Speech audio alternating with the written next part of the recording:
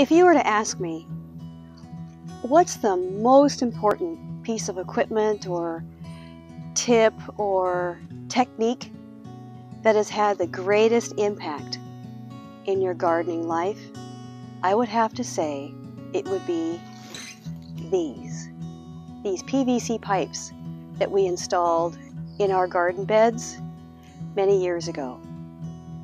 While they're not for everybody, they've made a huge impact in how I garden and how I plan to garden as I age in my garden.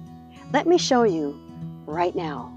Hi, I'm Marion Owen, the Gardener's Coach, and in my 35 years of gardening, these PVC pipes have made the biggest impact. So if you're looking for something that can bring more ease into your gardening, extend your growing season, protect your plants, then you're in the right place.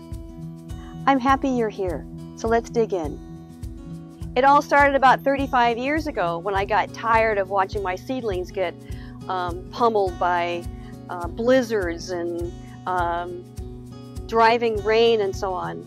And then when I would mulch my garden in the fall with compost and other organics, it'd be really frustrating to watch the winter rain just sort of wash the nutrients away. So we started placing these PVC hoops in our raised beds as a seasonal thing. You know, maybe just during the growing season or during those shoulder seasons when the weather wasn't so great in the spring and the fall. And then one day my husband said, why don't we just leave these on the raised beds all year? At first I thought he was crazy, and then I realized what an enormous benefit that was. Let's be honest, none of us are getting any younger, right? And this is something I didn't realize until my later years, and that is I want to be able to enjoy my garden as long as possible. But you know, things happen. Backaches, knees, hips. You understand what I'm talking about. So having these hoops in place year-round has not only helped with my plants' survival and comfort, but it's helped me enjoy my garden even more. It's helped me in a way that I never really appreciated until recently. Let me show you what I'm talking about. So as an example, this raised bed right here butts right up against the greenhouse, which means I don't have access to the back side here. So I have to reach across to get any work done over here. But thanks to the hoops that are firmly fixed into place, it allows me to reach all the way across. I just grab it here, I'm supported, no back pain, and I can just till the soil, pull a weed, right?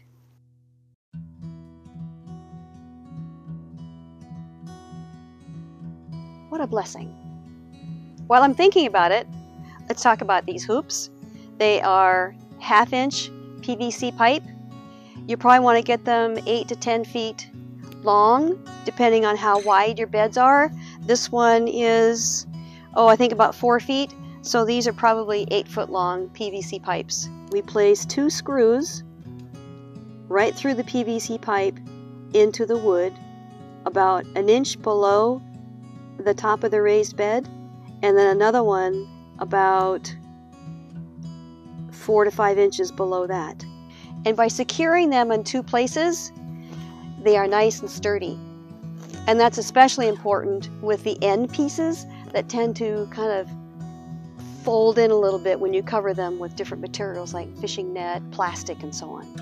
To secure the different materials to the PVC hoops, we use a couple different methods.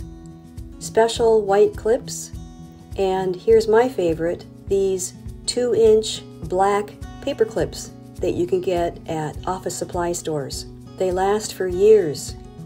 And here's something else to consider while you're cutting your plastic to fit your raised beds, and that is to measure the length and the width and mark that measurement with a black marker on one of the ends so you can remember which bed it goes to, or mark the name of the bed if you've got names for your raised beds. That works too.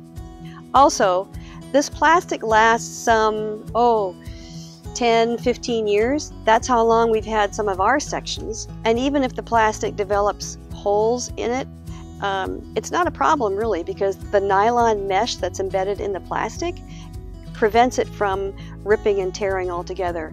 And believe me, in our climate here in Kodiak, Alaska, this has made a big difference. So that's how we've been able to keep reusing these plastic covers for, like I said, 10, 15 years.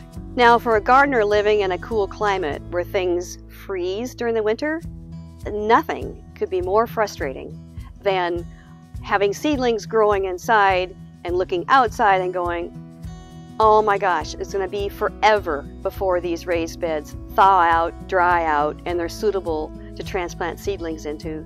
So having these raised beds covered with plastic allows me to plant out much sooner, a good 4 to 6 weeks, sometimes 8 weeks, depending on the variety of plants. Now, for cold hardy plants, I'm talking about onions, green onions, and bulbing onions, lettuce to some degree, right? And brassica plants like your cut and come again seedlings.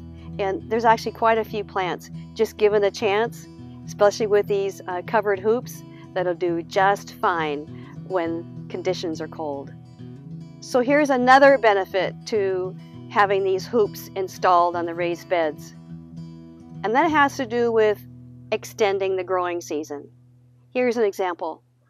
The first week of September, I sow spinach seeds.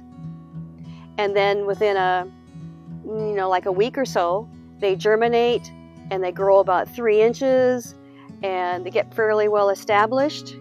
And then fall is advancing, and so I cover the raised beds and they're able to continue growing. And then over the winter, though they might kind of stall out in their growth, still covered, and it might snow, it might rain, and so on. But come February, they start growing again.